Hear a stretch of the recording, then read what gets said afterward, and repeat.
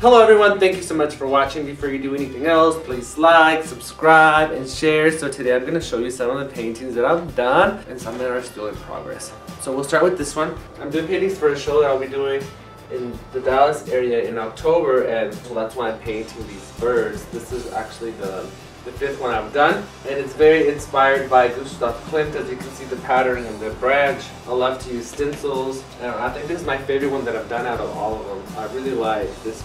I actually love the whole thing. And the cool thing about this is this canvas was actually, because I used to be a school teacher, and I did, with art club, we would do like big canvas paintings, so a lot of what they did is still showing through, and I like that because it makes it more special, because those kids were very special to me and I miss them. And if you're watching, I miss you, or kids. So yeah, this is that one. Let's go to the next cardinal. I think in this one the Gustav Klimt inspiration is a little bit more obvious, just because there's more visible pattern and more gold and yellows, which a lot of his paintings consisted of those two colors. And once again, you can see what my students did, especially like this was part of their design here. This one has less of it showing through. I love stencils, I love gold, I love the contrast that black and gold and yellow create, and gold red. I love the color white. Even though I'm not a huge fan of like painting still lines and things like that, I really enjoy the process just because I get to put so much stuff in there, that makes it more me. This one's cool because it's a landscape in the tail. It's very abstract, but here I was taking a little bit of the Starry Night from Van Gogh in the skies.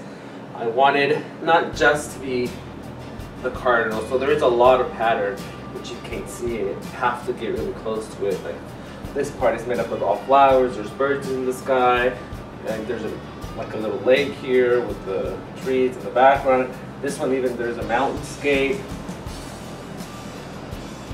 I used a lot of mixed media in this one. The beak is actually oil, everything else is acrylic and marker. This one I did not use stencils.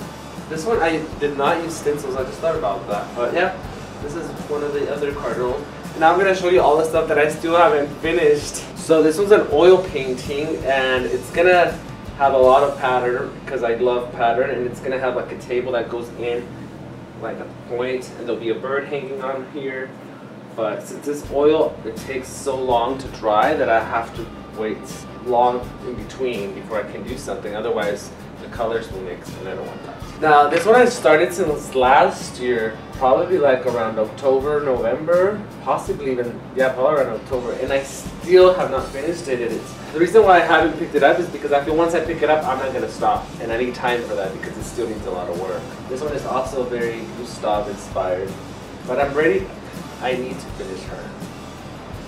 She has to be finished before October because I want her in the show too. So now this one right here is very Dali inspired, and it's still not done. It's not done for many reasons because I still don't know where I'm going to take it exactly and where I want to go with it. So until I decide where it's going to go, then I'll pick it up again. What I do, if I have excess paint, I come to it and use it on this. So this ocean part is very layered. But yeah, that's all the paintings that I have just recently completed and working on. So watch the previous video because I did another video about what I was doing, so you can get an idea of like who I am artistically and what I'm doing. And I hope you enjoyed it. I hope you watch all the other content in my channel, and until next time, adios, bye.